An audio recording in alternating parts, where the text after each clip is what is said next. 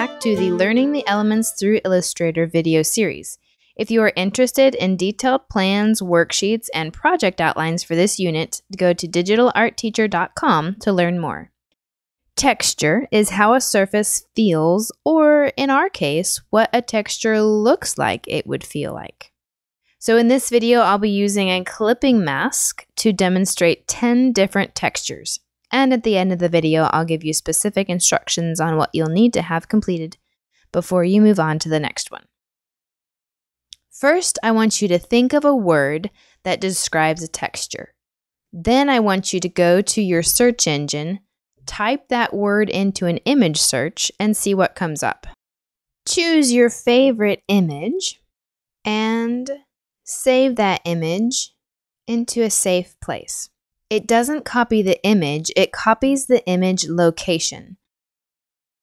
So you need to keep these images handy, otherwise later when you open up your Illustrator document, you might lose those images. So I saved that image. I'm going to go to the folder that I saved them into, and I can drag it into my Illustrator window.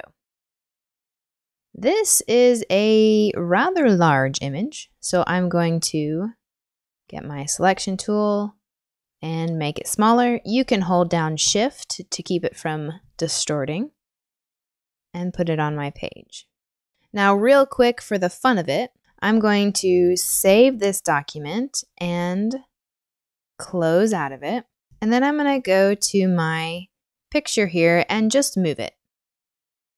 If you happen to move or delete your images that you use in an Illustrator document, and then you try to open it later, then you'll come up with this error pop-up. It says that the linked file, fuzzy plant, so on and so forth, was not found. And would you like to replace or find a new link? So that's why we need to save your images in a special place so that they don't get moved. So I'll move this back to the folder that I had it in before. And when I open it, my picture will be there. Now you'll need to get your text tool and type the word that you've chosen. Get your selection tool and change the font to something that's going to be thick and bold. Place your font wherever you want to on your page, wherever seems most like the texture you've chosen.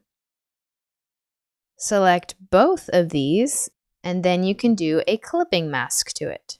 And you have your word with the texture inside of it. Now, if you double click on your word, you are isolating your word, and you can see the bounding box of your image. So if I wanted to, I could move that around to find a better part of the picture. And when I'm finished, I just double click outside of the image. You're going to be doing 10 words this way. So to review, you type in a word, you find your image, you can right click over here to get your save image as, and make sure you save it in that safe secure area and drag them in to your page. You're going to want to have somewhat large images.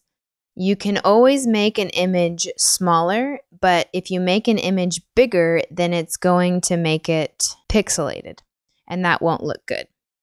The other thing that you might need to know is that you need to put your image in before you type your word. If I was to type my word first and then put my image in and do the effect, it will not allow the effect to work. If this happens, or if you would rather type all your words first, that's fine. You're just going to have to right-click on your word and bring it to the front, and then the clipping mask will work. And there you go. Remember to hold down Shift when you resize.